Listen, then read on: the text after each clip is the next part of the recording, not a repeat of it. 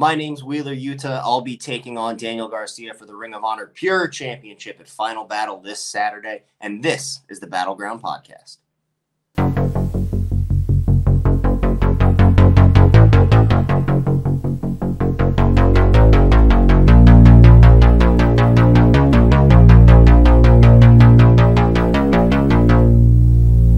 What's up, you guys? Welcome back into iHeartRadio's official wrestling podcast, the Battleground Podcast. It is a big week here on the show. There's a big pay-per-view going down this Saturday night in Texas. Let me bring in my co-host real quick. Eli joins us on. What's up, buddy?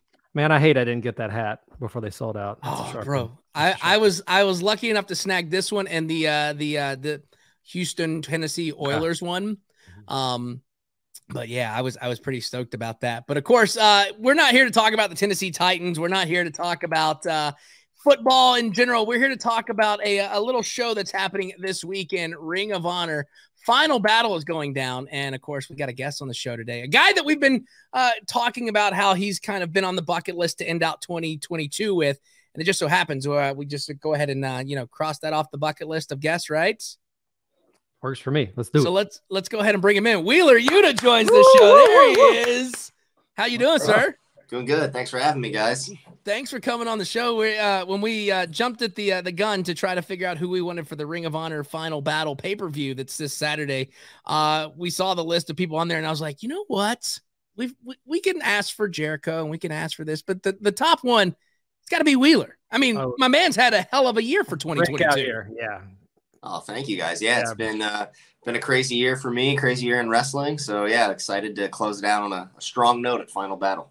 Man, it's going to be insane at Final Battle. So let's kind of jump into this. I mean, 2022 was a big year for Wheeler Yuta and, of course, the BCC. But kind of the biggest headline going into 2023, William Regal joining Blackpool Combat Club. And after you and Claudio defeated Daniel Garcia and Hager, there was a video of Regal that played, and everybody was like, oh, my God, it's Regal. Everybody was excited about it, which essentially kind of, I guess, served as a goodbye. I mean, it's been noted. Tony said it in the media call.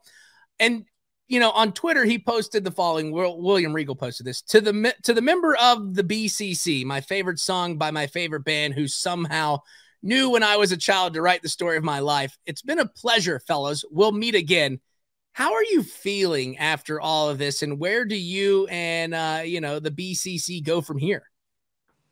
Yeah, of course. Watching that video was he ended it with fellas, it's been emotional, and honestly, it really has. Like I owe the whole Blackpool Combat Club and Regal especially like a lot. This has been the most incredible run of my career. Like it's really a dream come true to be surrounded by all these guys and to be able to learn from them and pick their brains. So being able to get everything I got from Regal was awesome. But now, just like he said, that was our last lesson. And now it's time to, kick things up a notch. It's time to take everything that he's taught us and use it to really take over wrestling, take over AEW, and take over Ring of Honor as well.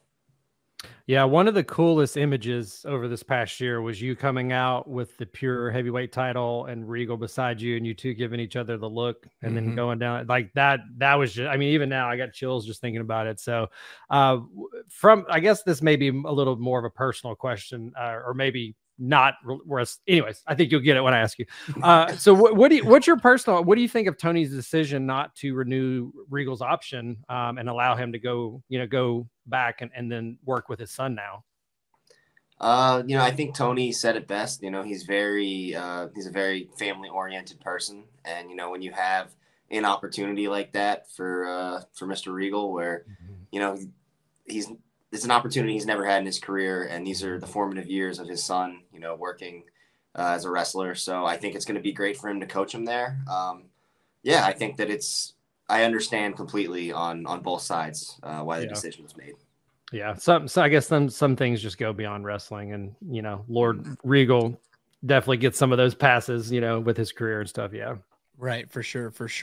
So here's always an interesting thing. Cause I mean, you look at who you're surrounded with in the BCC, you've got Claudio, you've got Brian Danielson, you've got Moxley. I can only imagine you didn't have be mentored by Brian Danielson, John Moxley, and Regal, and of course win ROH Pure Championship on your 2022 bingo card, did you? Not at all. There's so many things to just layers to break down of that. Like the Pure Championship. At first, it was defunct for a very long time. And then when they brought it back, and I was actually in the tournament to crown the new Pure Wrestling champion. When I came up short with that, and then my career kind of took another turn, I wound up in AEW. I thought, all right, well, that's one I'll never get. That was just a missed opportunity I'll never have. And then to see it all come back around full circle, it was like, all right, I have unfinished business. Let's go. Let's do it. So that was something I didn't think would happen in my 2022. And then, it's really funny. I actually went home after joining the Blackpool Combat Club and saw some of my friends from like middle and high school. And they're like, can you imagine like telling yourself that this is your life? This is your group. These are your mentors. Right. And I was like, it's unreal. Like it really is like more than I ever could have imagined. So I'm just trying to take advantage and ride the wave as long as I can. Right. Yeah. For sure. And, the Blackpool Combat Club been phenomenal. We've loved it. I kind of wish there would have been a trios title there involved for you guys, but there's other things that had to happen and everybody else gets some titles here and there. But is this the end of the first version of the Blackpool Combat Club? I mean, can you try to put into words what that means if this is it? Which we hope it's not. Right.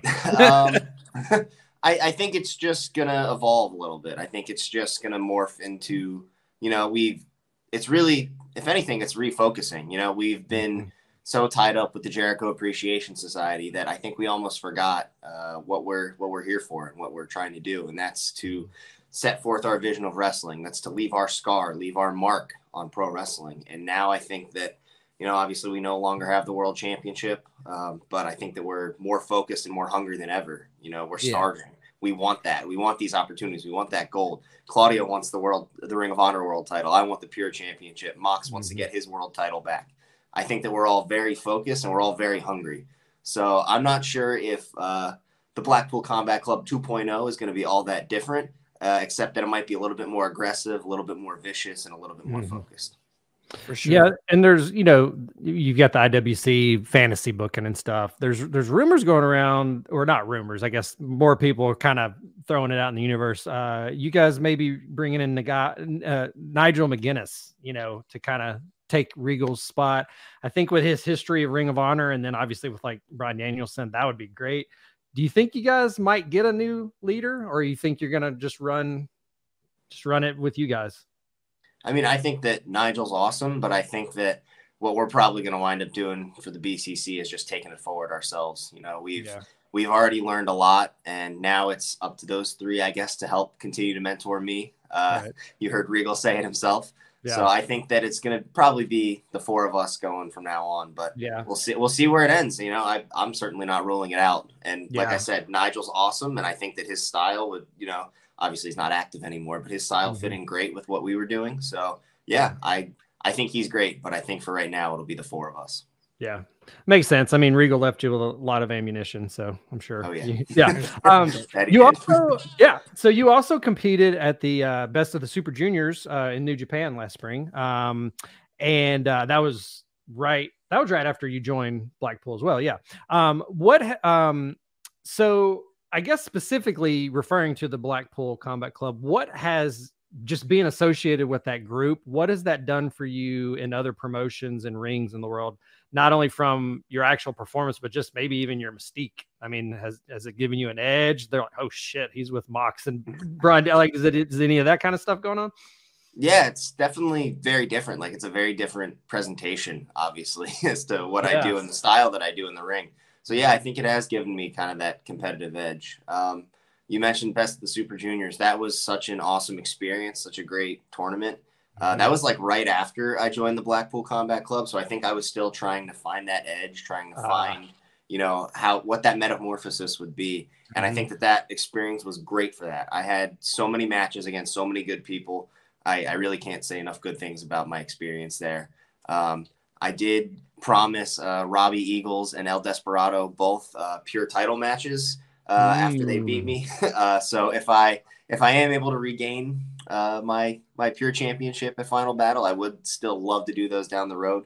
There's a few others that I'm sure would like to challenge as well. Yeah. But yeah, the Super Juniors was awesome. But yeah, it definitely did give that mystique, that little bit of edge. And you can definitely hear it, especially on like independent shows that I do now. Oh yeah. It's a little different.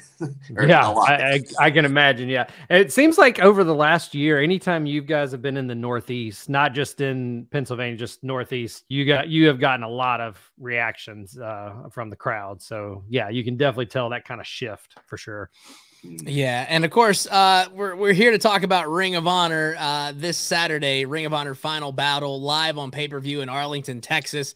What's really cool about this is it's an afternoon show, so 4 p.m. Eastern, Nashville time. It's 3 o'clock. Like, let me ask you this, because if you've wrestled on the pay-per-views before, are you excited that it's an afternoon show so you can have the night to go out and do stuff afterwards? So it's not like 3 o'clock in the morning night kind of call. Well, funny enough, after the show, I'll be wrestling for, we just brought up New Japan. I'll be at New Japan Strong the next day. So after the show, I'm actually going to fly to Los Angeles instead. But yeah, I am excited for an afternoon show. I always like having an earlier show. I feel like the worst part sometimes for me is just the waiting. You know, I spend all day just walking in circles around the arena, especially if I have a match. I'm very nervous all day. I'm just walking in circles around and around and around. So being able to have the match at 4 o'clock is like, oh, this is perfect. I can just get in, be focused, and there we go. So good to go. I mean, even a couple weeks ago when Rampage was on in the afternoon on Black Friday, day after Thanksgiving, I loved it. I was just like, what am I going to do? Like, oh, it's 3:30, and then bam, and then I love the early stuff. So I'm right there with you. Yeah, it's good stuff. So we have this kind of thing on this show where we're either I didn't know if you're going to bring this up or not. So I am going to bring this up because he's wrestling for the title. So we have this track record on the show that somebody that comes on the show, if they're wrestling for the title, after they go on this show, they go on to win the title. We also have a track record that when people have the title that come on this show, they go on to lose said title. Yeah. Well, recently we had Daniel Garcia on the show. So it was our fault. So it was our fault that he took the title from you. Well, for my loss. Yeah. When I lost it. I thought you had like this week. No. Yeah. But now you're back on. But the thing is you're back on. You're on our show. Okay. So you're gonna get it. You go on to win the title. Like, for example, so Daniel Garcia came on. And then literally days later, unfortunately, he beat you for the ROH Pure Title. Sorry. That you could blame that on us. We did that with... That was not our pick, by the way. We did not see him take it. No. And we did that with Cardona. He came on 2 days later, won the NWA World Heavyweight title. So you're on the show. We're saying that you're in good graces. It's in the universe that you're on the Battleground podcast. You get the lock. You're going to win the title come Saturday. So you're set for another crash course with Daniel Garcia at Final Battle. What makes Daniel Garcia a perfect opponent for Wheeler Yuta? And do you have to do this? What do you have to do in this match to reclaim your gold or silver? It's silver, right? Yeah, it's silver. Yeah, it's more of a silver. But yeah, I think that Daniel Garcia and I are, we're very similar wrestlers. I think that there's two kinds of matches that can be really good when opponents are so far different that there's this great contrast. That can always be a great match, but then there's also times where people are just so similar. It's like mirror images of each other, and they just keep countering. And I think that that's more of what we have. So I think I need to, maybe get a little dirty, maybe find a little bit of an edge to beat him. We've wrestled. We're actually 1-1-1 with that one. The last one being a 1 hour draw. That was the first time that we wrestled. So we've definitely seen pretty much every trick each other has. So I think that we're just going to have to, whoever can be more creative, whoever can find more ways to maybe use the rules, maybe cheat the rules a little bit, depending on what opportunities present themselves. I think that might be who comes out on top with the edge. But yeah, I think that we're just such similar wrestlers. We'll be wrestling each other for a long time. Hopefully this will be the end of this chapter. This will be the final battle for now. But I think that there's more chapters to be written later. Yeah, it kind of gives me, Ric Flair, Ricky Steamboat vibes. They're very, Ric Flair's dirtier, but Steamboat maybe more athletic, and I mean, like they had their matches were just incredible. So yeah, kind of that back and forth. Yeah. I'll let you be Ric Flair in that example. How about, or I don't know, maybe you'll be Steamboat in that. You gotta ask him who he wants to be in that situation. I'd prefer to be Steamboat. I was a big Steamboat guy when I was younger. Yeah. It's crazy. He just had another match, and people were like, it was pretty. I was watching and I was like, my man is still going. He's out there he's not relaxing either. I think it's like 10 years since he had like the Jericho matches. And I think that was like his last. I think he did like a loop of untelevised like house shows, and then I think he did the pay-per-view. Yeah. I think that was it. I don't think he's wrestled since. So that's insane. Because I remember even then everyone was like, I can't believe he can still go. And right. That was 10 well, years and you ago. look at, Sting's still going. I mean, like some of these guys are just, I think they're just freaks, and some people just can do it and some can't. Genetics. Genetics. I think Sting's indestructible. Yeah. All right. So this is kind of a fun one. You guys may not have gotten into this far yet because of all the stuff going on, but Saturday in the main event, Claudio will be facing Jericho for a rematch for the Ring of Honor World title that he lost. If he loses, he will be forced to join the Jericho Appreciation Society, which no one wants to do. And he will have to wear that dumb purple hat. So do you, Danielson and Mox, do you guys have any potential replacements in mind for Claudio? Or do you think it'll be kind of what you said earlier, kind of like, well, if Claudio has to go, it'll be you three just focusing on your stuff? If by some act of God, like Claudio got struck by lightning in the ring and gets pinned, then I guess it would just be the three of us. But no, I don't think that Claudio would take on a stipulation like this if he wasn't supremely confident in his abilities. I mean, obviously he's wrestling Chris Jericho, and you can never count that as a guaranteed win. The JAS is always, lurking in the background as well. So something may have to be done to neutralize that as well. But there's, I think that it would just be the three of us, but I think that Claudio would not take this kind of a stipulation if he wasn't supremely confident. He hasn't won when the title's on the line, but he has beaten Chris Jericho twice, and I think he'll do it a third time this weekend. Yeah, and you can say what you want about Jericho, but I mean, since he got that title from Claudio, he legit has been a fighting champion. Now, absolutely. Some of the matches are, methods aside. Methods and ideologies aside, Chris has done so much for the Ring of Honor title, being able to bring it and present it on television to a whole new audience that has never seen it before. Like that, it really does like so much for the Ring of Honor championship. But absolutely, I think that Claudio will be able to bring honor back to it and then be able to do a similar thing as well. Yeah, we actually got to see Claudio in that title when they were here for StarCast during that weekend. Mm-hmm. That is a nice looking belt, and I think it would look better with you guys and Claudio. So let's go back and get it. You get your pure title. Claudio gets the ROH title. Moxley goes after the I hate to say it, the BBB title.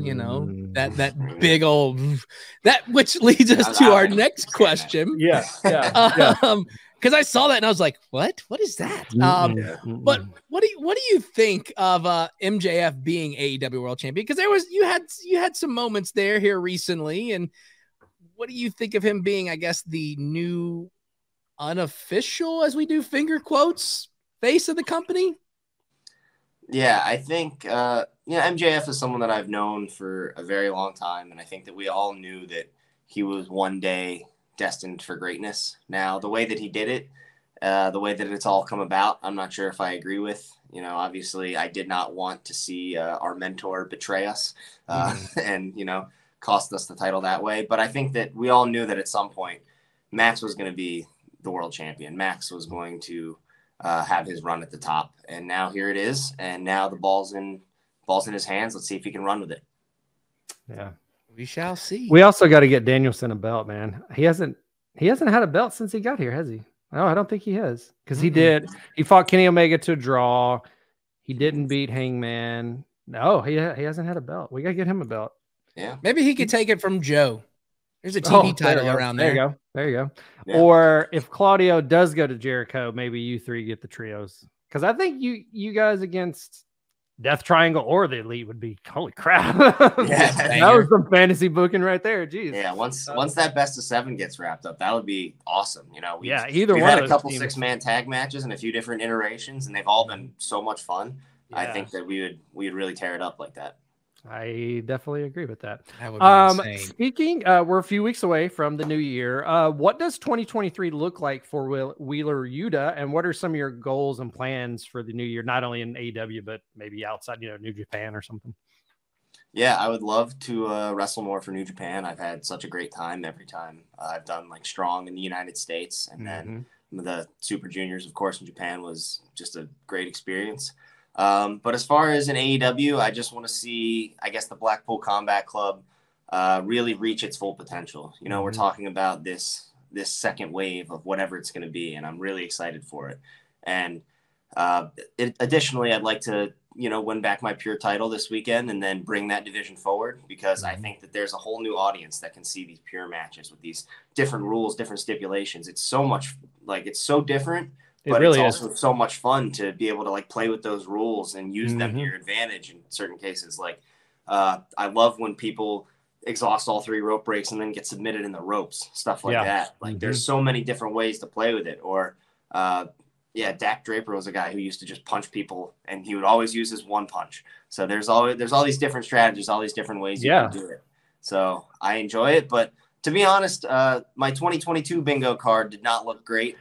Compared to what actually turned out. So I don't know how my 2023 predictions are going to go. But well, and we're probably going to do another Forbidden Door next year. So if you're Pure champion, you could cash in those title matches there, or even do a three man match. For sure. I like how we're already booking this like you've already got the belt. We're like, he's on the show. He's going to go on to win the title. See, I don't have an ROH Pure title back here that I can't be like, hey, you're going to win this title. All I've got is the ROH heavyweight and the TV title over there. I've got the heavyweight and tag. But I mean, you're going to go on to win the title this Saturday. So we're already booking your future once you have that title. That's the goal. That's the goal, and that's the plan. Because again, you're on the show. The track record speaks for itself. You're going to win the gold this week, silver this weekend. I know you're a busy man, so we're going to ask you one more question, and then we'll let you go. Where can people keep up with you online? Where's the best place? So I'm not the most active on social media, but if you do want to follow me there, it's Twitter and Instagram at Wheeler Yuta. But if it's important, I'll tweet it. But yeah, that's where you can find me on the internet. And then, of course, just keep watching AEW. You'll see me way more there than you will online, to be honest. Boom. Yeah, again, I am Ring of Honor Final Battle this Saturday on pay-per-view, 4 p.m. Eastern, live from Arlington, Texas. You're going to see Daniel Garcia, Wheeler Yuta go for the ROH Pure Championship. You're going to see at the end of that match, you're going to say, and new ROH Pure Champion, Wheeler Yuta. And then Garcia is probably going to be laying there in a pool of blood because, let's be honest, he's probably going to get busted open because Wheeler Yuta is not one to mess with. And we'll do this. If Daniel tries to come back on the show, we'll say no. We'll say, nope, we can't do it again. We're not. Unless he's wrestling for just some other belt. Yeah. If him and Jericho split and he goes after Jericho, we'll do it. Yeah. We'll do it that way. But not anytime soon. I thought he was already going to, they kind of were hinting at the split, like, please come on. And then I was like, do you not want to punch Jericho in the face? Like that would have been the time right there. Like none of us, we don't get that. Anyways. So that was my vent. So hey, I mean, you know where I'm at. So there you go. Hey, buddy.